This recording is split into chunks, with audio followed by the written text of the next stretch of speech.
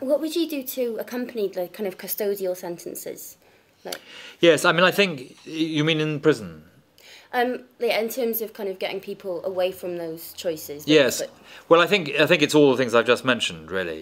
But also, I think that too often in prison, people are just left there. And I think we need to do far more, and it's one of the things that Nick Herbert, the Shadow Justice Secretary, has been talking about.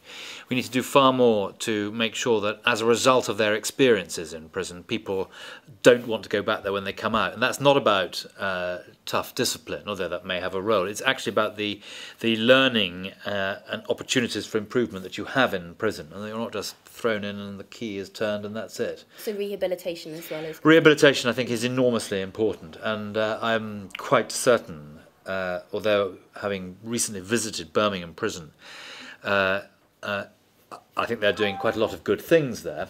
I'm absolutely certain that rehabilitation is incredibly important and should be intensified far more than it is at the moment. I'm Ranjit, I'm 18 years old. I was just wondering, like you were saying, we're extending sentences about people with knife crime and things like that into prison and putting them into prison for longer. The thing is, there's so much overcrowding in prisons right now. Yeah, wouldn't it be like more effective to reintroduce some like job policies like national service and things like that?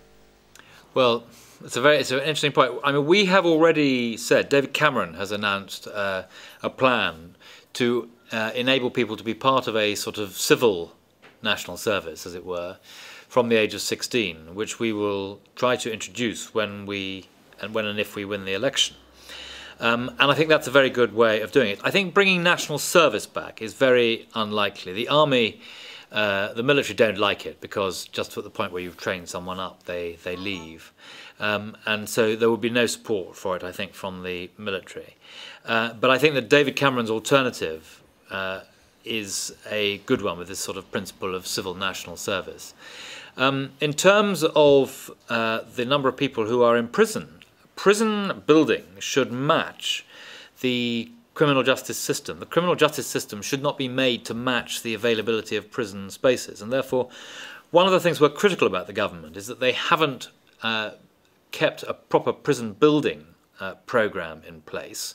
So there are inadequate places, and in a number of circumstances, the judiciary, either directly or indirectly, have been encouraged by the government, by the Lord Chancellor's Department, by the Department of Justice, you know, to keep people out of prison if they possibly can. I think that's quite wrong. I think that we in Parliament make the law about who should go to prison and who shouldn't, what the penalties should be for crimes.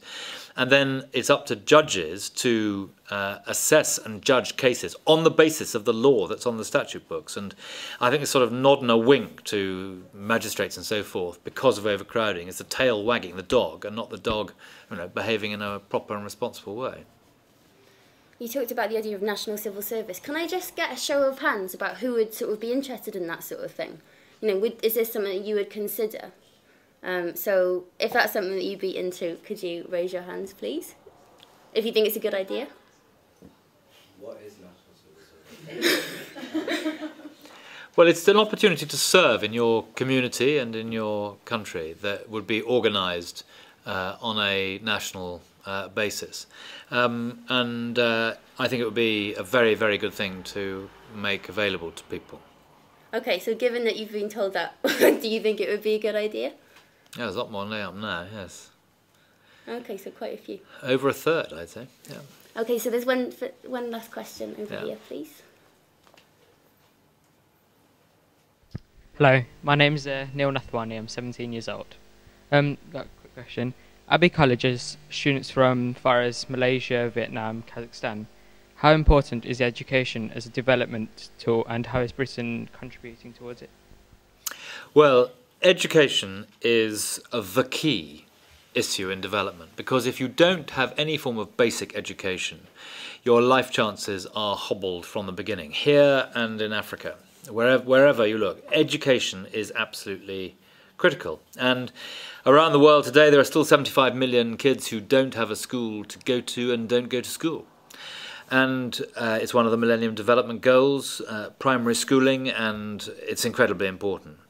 And we understand that, and we would do everything we can to make sure that that Millennium Development Goal is hit. And that's not about a one-size-fits-all state system of education necessarily. I was very struck in a slum I visited in Bangladesh that although people are incredibly poor, they don't send their children to the state school. They actually send them to a private school which exists for slum children there. And having a bit of variety, promoting education, not necessarily a one particular type of education, I think is enormously important. And we would continue to do everything we can in the countries that we help to try and use our taxpayers' money effectively to deliver universal education. So it would be very, very important to us, and it's a very important issue. And it's one where we're determined to extend choice and opportunity as widely as we possibly can and as quickly as we can so that no child goes without that. Great, well that's all we've got time for today, but thank you very much. We've all enjoyed this discussion. It's a great pleasure. Thank you very much.